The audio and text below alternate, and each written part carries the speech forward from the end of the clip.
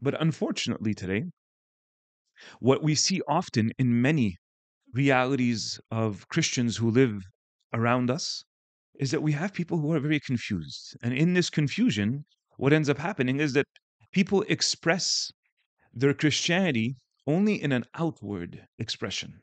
There's no real inner desire to know God, to be in relationship with Him.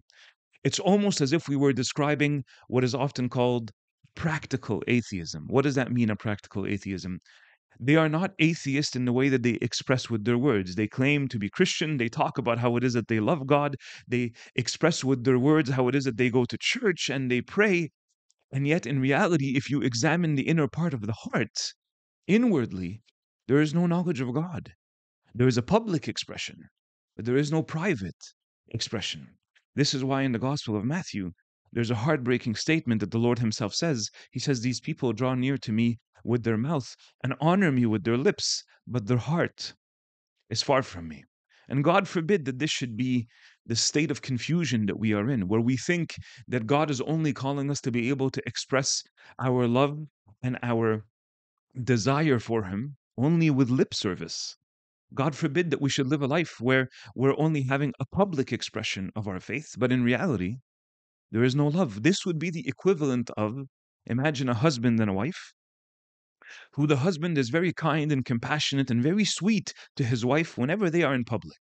Whenever they're in public, he publicly demonstrates that he loves her. He puts his arm around her. He holds her very close to him. He raises her up in the way that he speaks about her very highly in public, but behind closed doors, doesn't speak to her, completely neglects her, doesn't give her any form of affection or praise, and there's only a public expression. Imagine the state of toxicity that would exist in that relationship. The confusion for the wife who wants to ask her husband, "Why do you praise me publicly, but privately, it's as if I don't exist?" You can see how that relationship then can be clearly described as a broken relationship. And this is not the state that we were called for when it comes to the relationship that we want to have with God.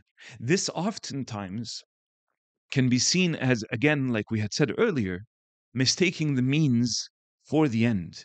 Some of the means that we have to be able to show that we are in relationship with God, or that we desire to have a real deep relationship with God, is the fact that we might pray, the fact that we might fast or open scripture and read the word of God. The fact that many of us in an Orthodox setting, or if you belong to a church where you have liturgical prayers, we go to the church, we attend the Bible studies, we attend the liturgical prayers, we do all of these things, and these are all wonderful things.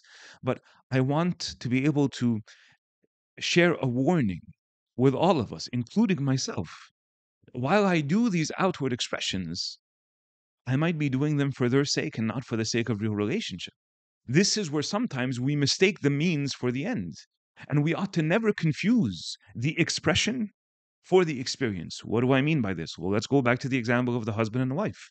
The expression that the husband has towards his wife publicly is one where, again, he speaks highly of her, he praises her, he tells her publicly that he loves her. All of these are expressions. It's how it is that he communicates.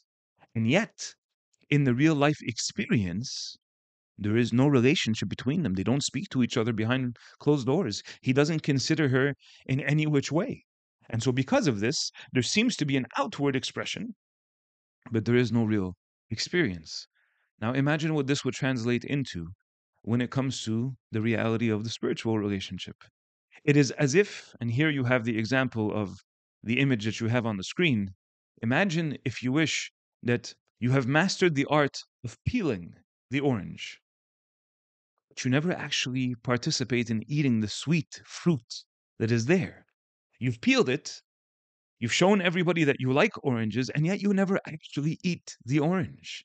You don't participate in what you were intending to do. The means, which is to peel, is supposed to lead you to the end goal, which is to enjoy the fruit.